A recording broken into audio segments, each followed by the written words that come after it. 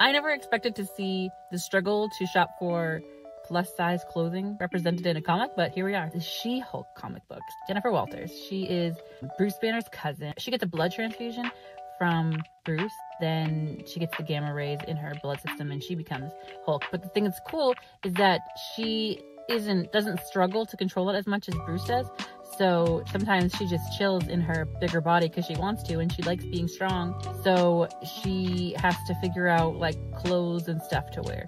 So it's not like Bruce Banner where he like rips his clothes and has to figure out stretchy sweatpants. She like likes her big green self. She also is fashionable. So she struggles to find like fun, not bland plus size clothing for her body.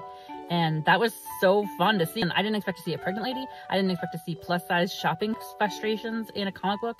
There was a 2016 one that was really good, and then it dropped off. The 2020 series is how I discovered Jen Bartel, my favorite comic book artist. She did a lot of the variant covers. There was also a Disney Plus show, and it had the girl from Black Widow in it, and it was really good. But yeah, that's my next suggestion. That's the next one that I got into, and I think you'll really like it.